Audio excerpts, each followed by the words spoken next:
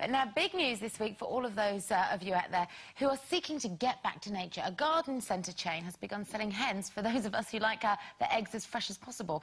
The company says the move has been driven by the growing numbers of people looking to live the good life, just like the 1970s sitcom legends Tom and Barbara Good. So, ladies, do you aspire to the good life?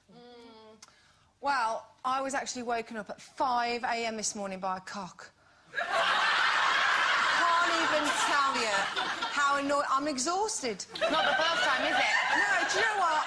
I live in the countryside, see. I'm a country bumpkin, and they're ever so noisy. And the thing is, all my mates are like the good life because lots of my friends, Jane and Steve, have bought...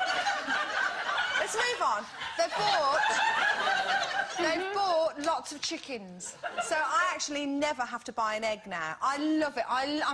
Do you know, Linda, I'm so happy in my wellies. I can't even tell you. Excuse me, get real. Well, these people... Oh, I do love it. I pop out to the hens and when they peck you and you have to walk through all that mess and muck. I love it. Do you know, I would love... Jakey and I, we'd love animals. Do you keep your own cock? I don't.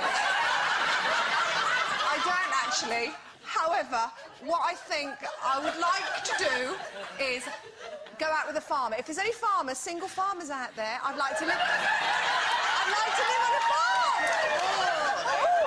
I would like to live on a farm. One of the audience. Get up in the morning. It's your lucky day. You've I love pigs, I love animals, and I'm quite good with some udders. Marvellous. I love it. She's just done a really serious pitch there. I love animals. I love this. Just because somebody gives you eggs from over the road does not make you a farmer. It does. I was brought up on a farm and it's blooming hard work. Is it? Yes, and it doesn't quite go with this business, really. Well, you know, I suppose you could try. I'm all for... Actually, what I think would be perfect is every child from age about 5 to 10 should go and live on a farm or visit a farm on a regular basis because actually the whole of life is there. The reality, they won't be vegetarians because they'll see, you know, they'll bring something up, it'll grow up into a little lamb, and then they'll eat it. Great help to the farming industry as well, which makes children responsible as well when they care for animals. And also, it's the best way of teaching them about the birds and the bees. You know what, I've started my own vegetable patch, and I've only got a small kind of city garden, you know, I don't have tons of space to play with, but Ben and I have created our own herb garden. We're growing tomatoes, we've got apples coming through. And you don't live in the countryside, so that's good that you've got a window box. But, you know, a window box. But, and you know what, last night I sat down... It's not a window box, it's slightly bigger than that. But last year, you know, one of the first things he ate when he started eating solids was a homemade apple puree picked from my own tree. I was quite excited by that. Homemade apple puree? Well, you know... From a tree?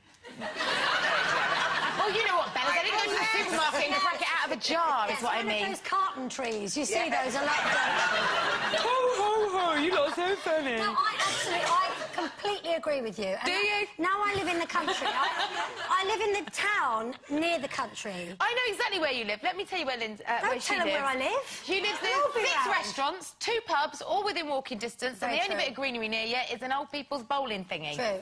But there's a field over the back that they've told me is very nice. It is, it's lovely. Yes. no, seriously, my big thing when I moved to the country was I was going to grow my own veg and I was going to have chickens. But they scare me.